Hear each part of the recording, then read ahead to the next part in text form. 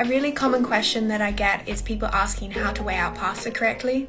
So I'm going to show you right now. So what confuses people is the back of pasta packets are in terms of cooked pasta. So you'll see here 180 grams of cooked pasta equals 289 calories. So how do we figure out how much dry pasta to measure out? On this part of the packet, you'll see that we should allow about 90 grams of uncooked pasta per 180 grams of cooked pasta. Okay, so let's weigh out 90 grams of dry pasta. Here it is, and what we're going to do is we're going to cook it. Now, according to the back of the packet, this should be 180 grams, but it's not, and that's because I slightly undercooked mine. That's why you should weigh out everything when it's not cooked to ensure the calories are accurate.